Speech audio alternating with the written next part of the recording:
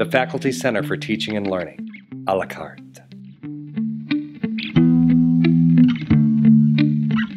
I often think about a class. It was the worst class I'd ever taken. And it was not a large group of students, 200 people in an auditorium. It was a small group of 20 students, and the professor never bothered to get to know our names, never bothered to get to know us, and he had the opportunity to do so.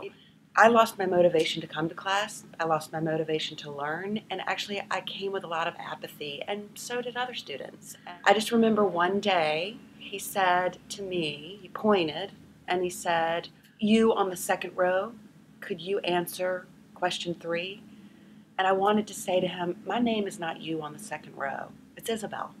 Really, how hard is Isabel to remember and to get to know? Now through the years of being a teacher, I make it my main mission to foster community. And here's what some of my students say now. Hi, my name is Kiana. We all got to know each other and form a close group, including the teacher, which made us comfortable to share and write our work. Hi, my name is Asia Forrest, and the teacher acknowledged who we are and our names and everything. We'll be able to know each other instead of just think about, oh, this is just another student and I don't know who they are or if we could even be friends. Hi, I'm Janelle. This semester has been fun. We got to know each other even more than we did. It made us want to come to class even more the way we learned. Community in the classroom deepens the learning experience in that students engage with the material more, with one another, and with the teacher. That is so important. Thus, the tension and fear around higher learning relax since students know that we, the class, as well as the teacher, are all in this. For the students, then, the ego becomes invested, important, privileged, since they know they have a group of peers that is listening and learning as a whole. I always tell my students that we're all in this together. How do I create community in the classroom? I do put the chairs in the cliche circle. Some students have confessed later that they rolled their eyes at first and called me the cheesy freedom writer that might make them hold hands and sing Kumbaya. But they also expressed at the end of the course that they eventually loved seeing one another's faces rather than the back of a head of the person in front of them. I still lecture when needed. I'm a fair grader. I chastise folks for texting or not listening. But in class, the focus is on the group, not on me as a power figure wielding the red grading pen. I think that's so important. Here's one of my techniques. On the very first day after I've used the syllabus with the students, I give a questionnaire. What are your career goals? What is your major? What are some of your favorite books? I ask 2 students to pair up and interview each other.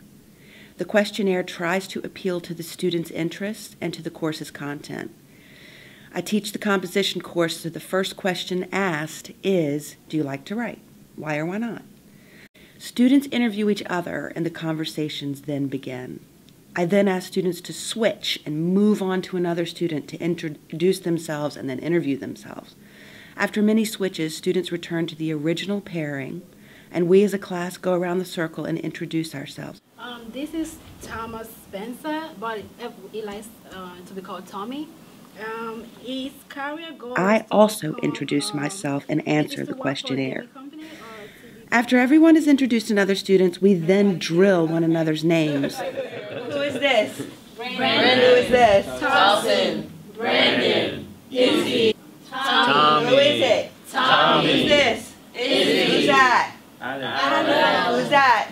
Eddie. Who's this? Who's this? Izzy. Who's this? Tommy. Now, Tommy, so we're getting them down, right? Getting each other's names? And after one day, usually an awkward, shy day, we leave the class knowing one another, knowing something about one another, and we are ready to continue together in a learning environment that invites and even welcomes the student and teacher to be part of a communal conversation that informs us all, including me.